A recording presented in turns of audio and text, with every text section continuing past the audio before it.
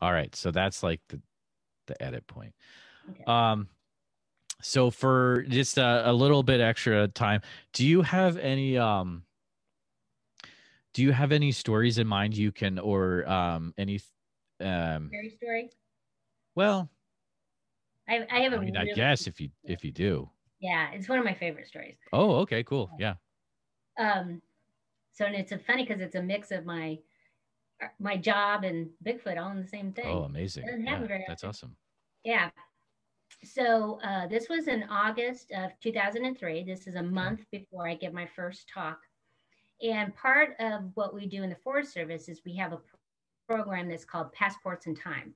And it allows the public to come be archaeologists or historians for a week or whatever it is that you time it for. And it's all volunteer. We don't charge anybody anything, but like sometimes you'll record rock art, or sometimes one time we used metal detectors to try to find an original pioneer immigrant trail that came Oh, over the. cool.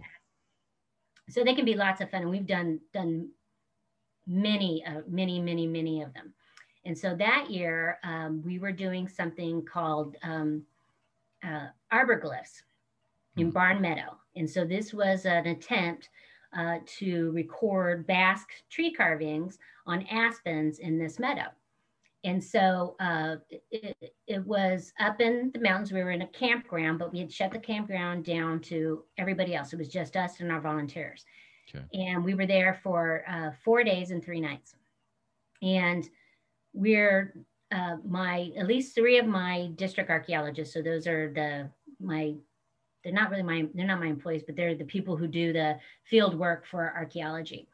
And three of the four were there to help supervise the volunteers because we broke them up into groups, and each of us would take three or four volunteers and then record this tree, and then the other team was recording that tree, and back and forth, because those things are not fun to record. Sure. We're having a great time. So the first night, I believe, although I can't really remember, but I believe it was Thursday, Friday, Saturday, and Sunday.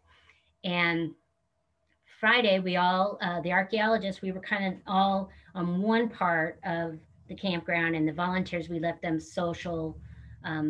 get to know each other socially in another part. So we're kind of sort of at the end. Mm-hmm. But it's a nice campground. It's a Niagara OHV campground, if anybody wants to know. Okay. But none of us are really super close. So I'm here. One of my arcs, Steve, is closer to the creek. Aaron's over here, then Lisa's over there, kind of, but we're fairly close. And so we go to bed Friday night. The next morning, I mean, that was Thursday night. We go to bed Thursday night.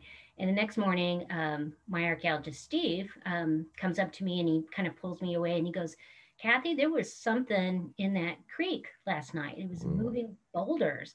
And I was like, really? And I said, well, that's odd. And I said, did you hear, a bell? Because all our cows graze on national forest lands, but they Okay. wear bells. And I said, I certainly didn't hear anything, and any bells. He didn't hear anything. And I said, and that would be pretty odd that it was pitch black and cows are out moving around in a dry creek.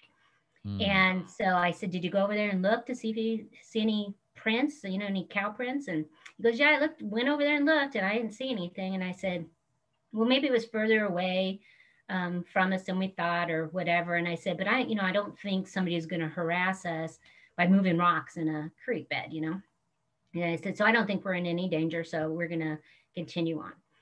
And so he goes, all right, all right. So we go about our day, had a really super nice night. I mean, evening and stuff. And so I go to bed, and then this is Friday night. And so it was probably 2 or so in the morning. Okay. And I start hearing something walking, Hmm. and it's getting closer and closer to my tent. And the next thing I know, I see 5 fingers at the top of my. I knew it was getting close, so I had put my head back there to. Yeah. I see 5 fingers at the top of my tent, and it goes all the way Oh down. And I said, Lisa, no. Lisa, is that you? And nothing. I didn't hear anything.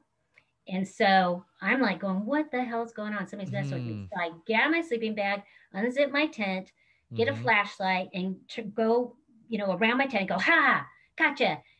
Nothing there. And I went, oh, we're playing games now. So now I go around to the other side of my tent and go, ah, I gotcha.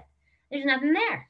And I'm like, God, okay, I just had a nightmare of some sort. And I'm like, well, I'm right awake. Why would I get out of my bed Mm-hmm. for a dream? And I'm just going, I'm frustrated. So I get it back in my tent, zip it up, just had laid down, but hadn't zipped up my sleeping bag yet. And then I hear a bam right No. outside my tent. And I realized whatever it was in the tree above my tent. And Whoa. I'm like, crap, because it was obviously 2 feet landing hard. Hmm. So I then can hear it starting to move off because I can hear pebbles rolling down. There was some boulders there that the pebbles are kind of skeeting down. Okay. And I'm just like, oh my God, what is going on? And so now I'm just terrified and I couldn't go back to sleep. It finally starts raining, drizzling, and it's very common for there to be rain in the Sierras in the summer. It happens all the time. And Sure. it gave me a little bit of relief because at least I can't hear anything because you're spending all the rest of the night going, what's that noise? What's that noise? And so I finally, in the morning when it got light, I could hear people stirring. So I got out of my tent and we're talking a little bit, but I hadn't really processed what had happened.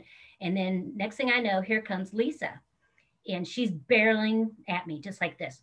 She gets up to me. She goes, "I just want you to know, I didn't think what you did last night was funny."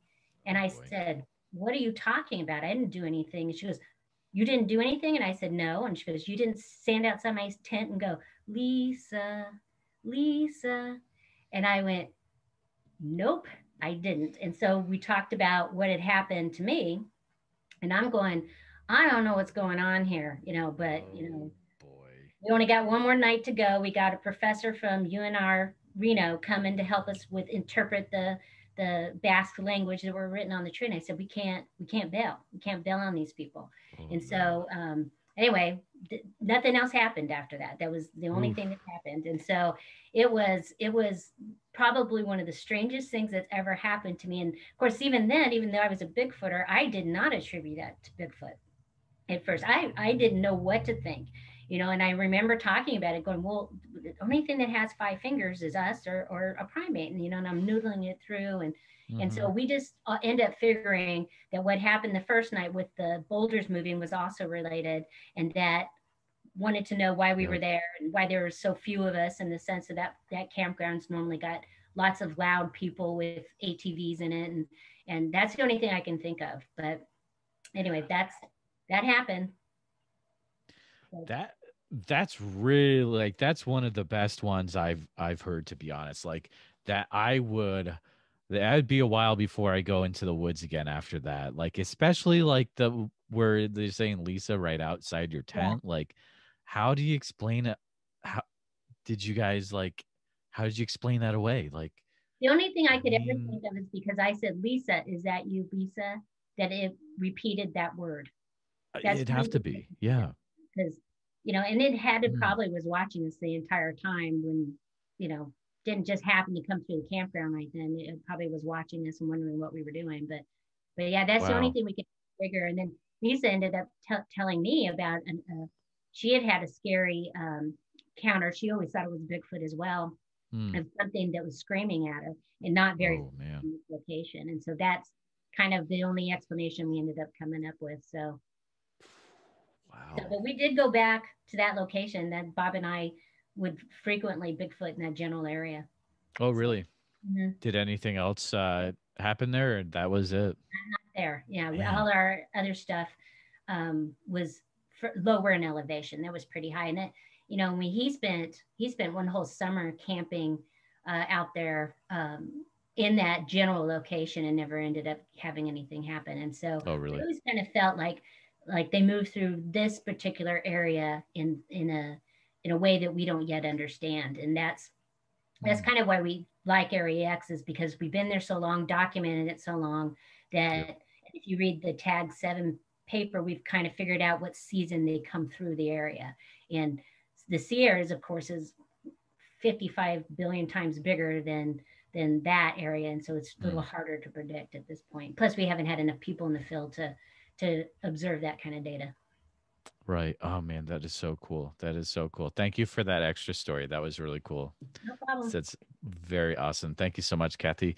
Well, I hope that I'm sure our paths will cross in the future again sometime. But thank you so much for sharing all your stories tonight. Oh, Um, thank you. and I'm this has been happy to be on super here. duper fun. But yeah, have a great rest of your night, and thank you again. Right. Thank you.